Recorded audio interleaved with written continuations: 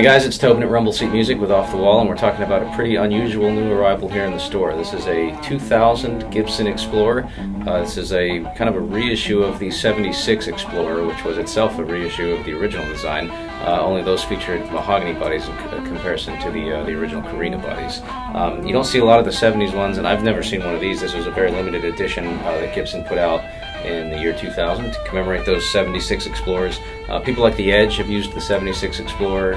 Of course, I think a lot of the Southern rock guys, the Explorer is kind of the go-to. Of course, you see them in metal, so they're a pretty versatile guitar. Lots of sustain, a lot of different sounds, really sweet sounding, and even with the mahogany body, I mean, there's kind of still very tonally similar to the Carina Explorers I've played. So I'm going to plug it into the P18, show you what the neck and bridge pickup sound like. This is on our site, along with a lot of new arrivals we just listed, so check it out and sign up for our newsletter to get the first access to the cool new stuff showing up in our store.